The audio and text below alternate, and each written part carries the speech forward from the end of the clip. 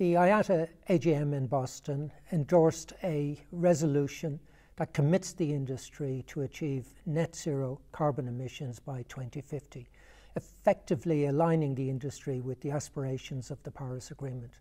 So I think it was a critical development, very important step for the industry, and I was very pleased to see such strong support for the resolution. So back in 2009, the airline industry through IATA committed to a reduction of 50% in net emissions by 2050. At the time, aligning ourselves with the Kyoto Protocol. But it's clear that things have developed since then and that target is not enough.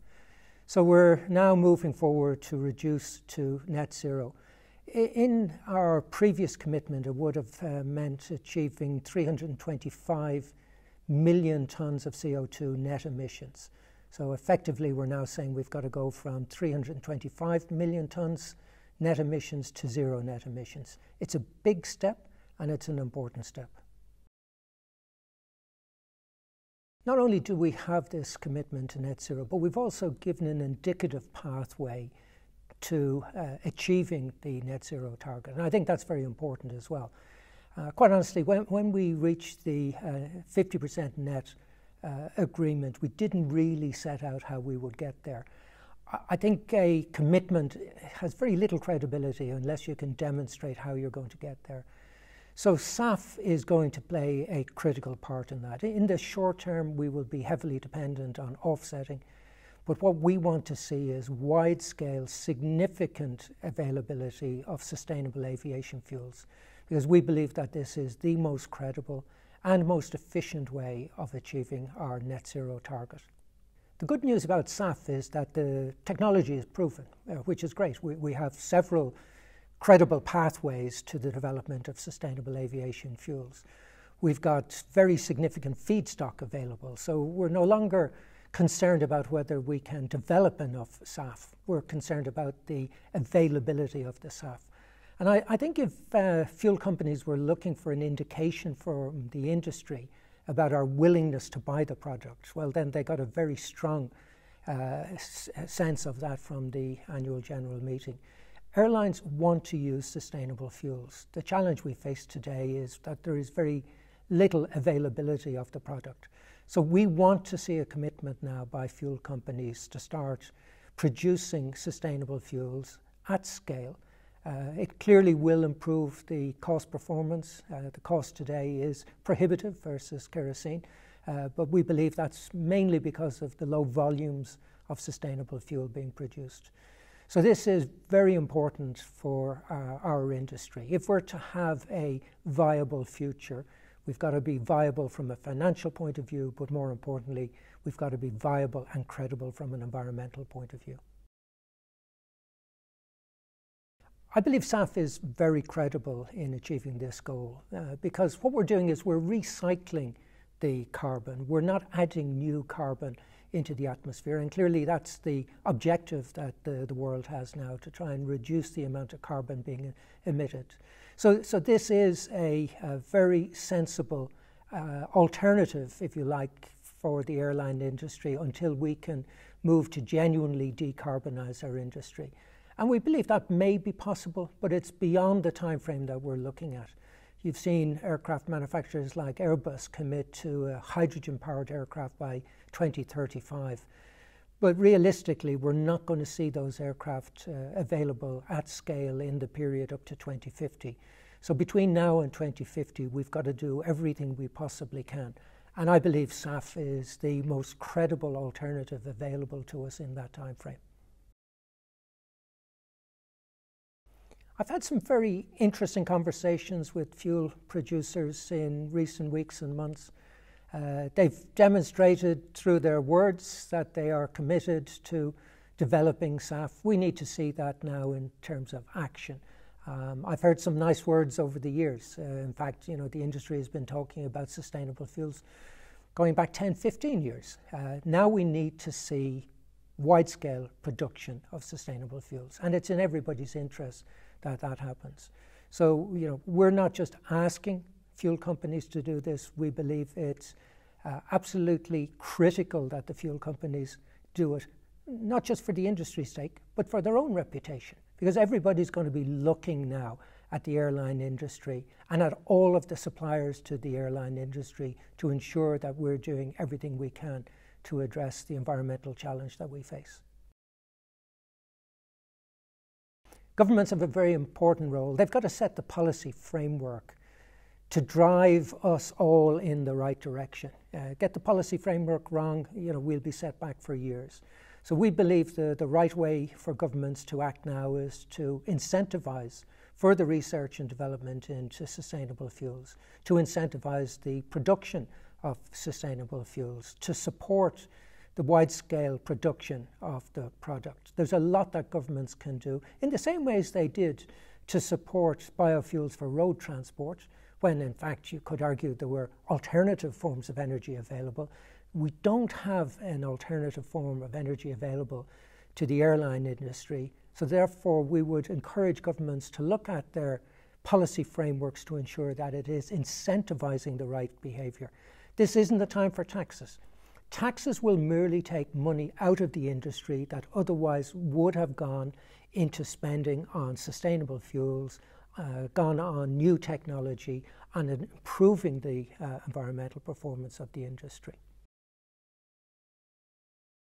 Fuel has always been the biggest part of an airline's cost base. Typically it averages about 25% of an airline's cost base. For some, it's much higher, over 50%.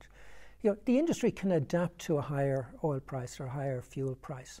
But what we need to see is clearly everything being done to bring down the cost of sustainable fuels today. The gap between the price of kerosene and sustainable fuels is too big. And we recognize that that is largely down to the low scale, the inefficiencies in developing the product as it's being developed today.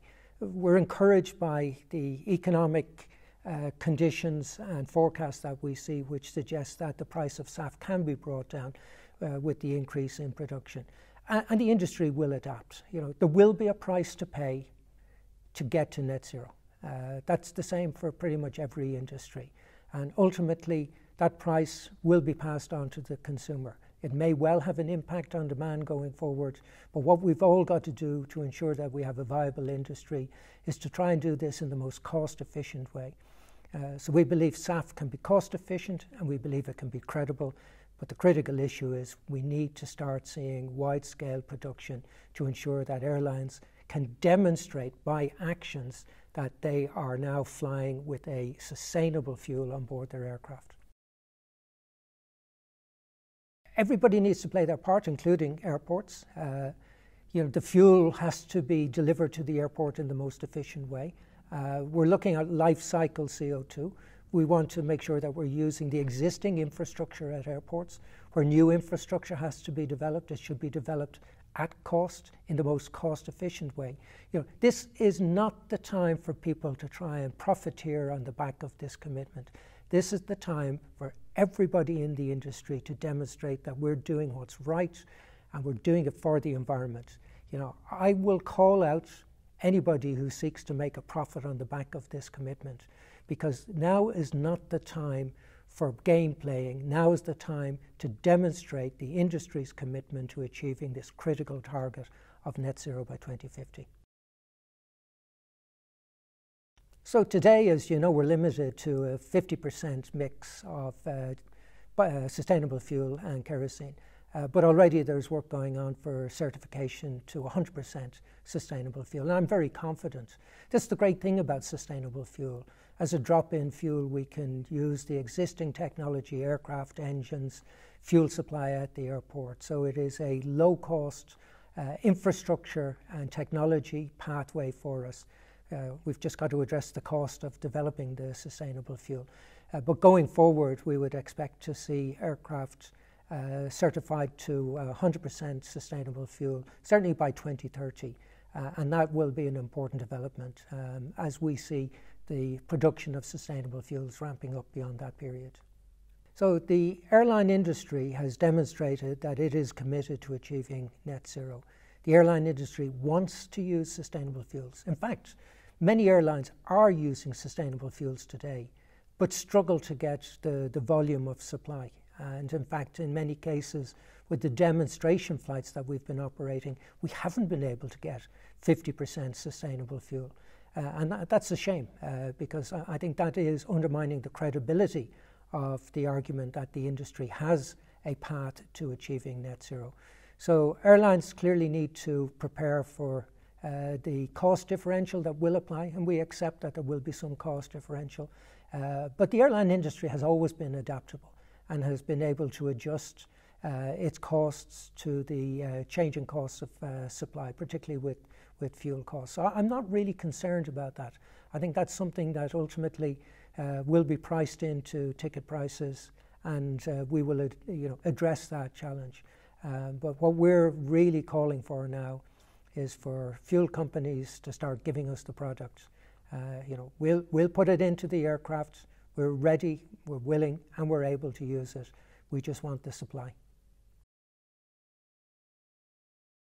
Sustainability is an existential issue. If we hadn't committed to net zero in 2050 at our AGM in Boston, I think we would have been under incredible pressure now, given the COP26 in Glasgow and the ICAO assembly next year. The fact that we have made this commitment means we can now engage with governments, with regulators, with authorities. We've made the commitment, we've demonstrated that it can be done, and we can help to influence the right policy frameworks to ensure that this can be done in a sensible way. So I'm excited about the future. I think this has been a very important step, but it's absolutely critical that we translate that commitment to net zero into actions to achieve net zero.